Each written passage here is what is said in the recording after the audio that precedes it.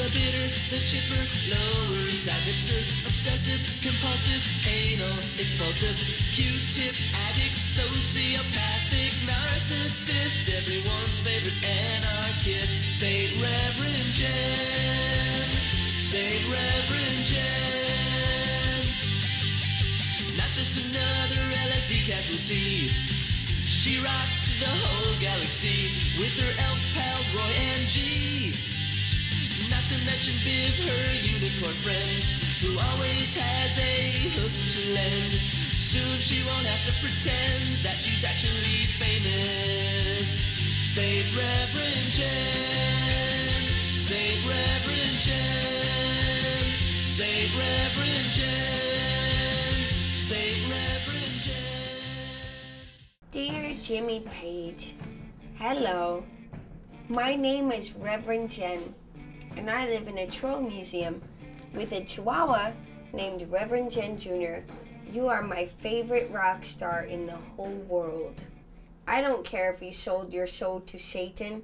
It was worth it because of all of the joy you've spread to the masses, young and old. I know you're busy, but maybe if you have time, you could fly to New York and visit my troll museum, which features a troll shanty with the Houses of the Holy poster in the troll's bedroom where two trolls are doing it. Maybe after I show you my museum, we could go to a movie. The popcorn is my treat. Do you like horror films? I do. And I've heard that the emotions one experiences during the viewing of a horror film are similar to the ones experienced upon falling in love. That is one experiment we'll have to try to prove.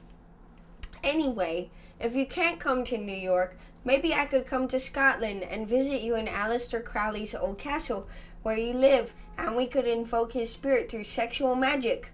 I won't get in the way, I promise. And if that's not possible, maybe we could just be pen pals. I look forward to hearing your response. Your most obedient and humble servant, Saint Reverend Jen. Wow, that is some letter. The only thing that would make it better is if you sprayed it with a little perfume, maybe. Good idea, Roach.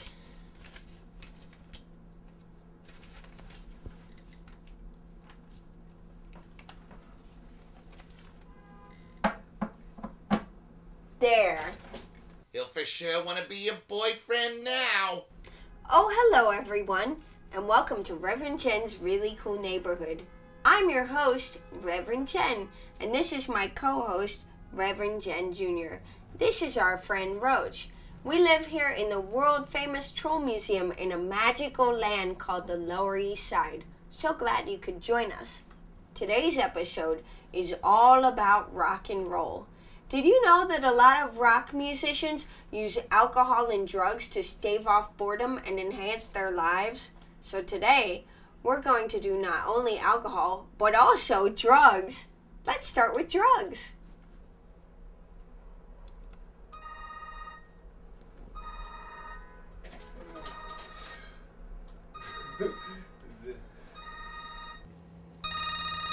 Oh, no. Hello, Tokimon Delivery Service. Bobby Nickelbag speaking. Hello. I'd like to order a large bag of marijuana. Okay, that'll be $75. $75? How am I supposed to come up with that kind of money?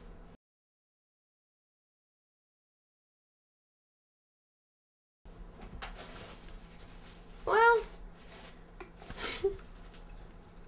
$75 seems reasonable. Okay, I'll be right there. Bye. Okay, bye. Delivery! That was fast. Here's your weed. Thanks, Bobby. Wow, Bobby, would you like to smoke this with me? Sure, do you have a bong? I don't know what that is. Do you have any papers? I have stationery that I use to write to my pen pals. Look, do you have anything commonly used for smoking marijuana? I don't know. I've never smoked marijuana. What about this pipe? It said at the store it was for tobacco use only. Well, it'll have to do.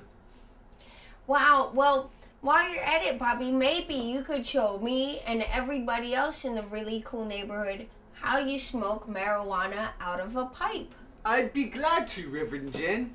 Okay, now first what you would do is take out the seeds and the stems.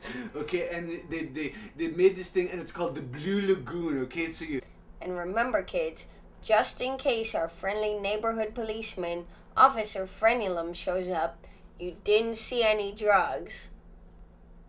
Yeah, it makes you feel like you're swimming. I feel like I'm swimming with Brooke Shields. Naked. Yeah, it's good stuff. I totally have a contact high.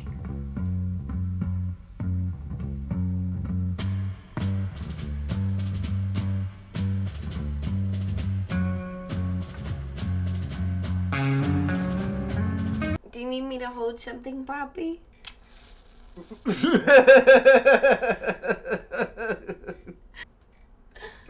deliveries to make. It's my money.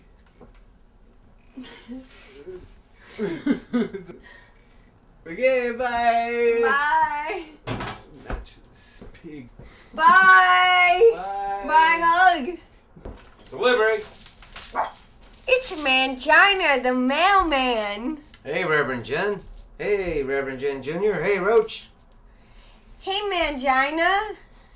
Say, Reverend Jen, this parcel smells kind of funny. That's because it contains plutonium. I need it for my time machine. How did you build a time machine? It was simple. I just ordered this informative series of Time Life books on time travel. I was thinking that in honor of the rock and roll episode, I would go to the 1960s. Would you like to come along? All that free love and undiluted LSD? Sure. Another visitor. Hey, Rev Jen. Hi, it's Moonshine, the neighborhood bartender. How are you doing, Rev? Awesome. How are you? Great. Hi, Mangina. Hey, Moonshine. Is that crack? No, it's plutonium. Can you smoke it? No, you put it in your time machine. Hey, you want to go to the 60s with Reverend Jen and I? Should really get back to the bar and finish my shift. Hey, guys, I brought you some drinks. And seeing that's the rock and roll episode, we're gonna make purple haze shooters today. Crazy. Yum. So what you want to do is go to your local liquor store or check the cabinets at your home. You might even have it there. Maybe mom and dad, they might have it. Yeah, you need some vodka. Any kind of vodka will do. And then grab some raspberry liqueur. There's Cointreau, Razzle Dazz. I see today we've gone with Fruitage. Then you want to get a lime or two and some really, really cold ice. The colder the better. Make sure it's so cold that it's frozen into ice cubes.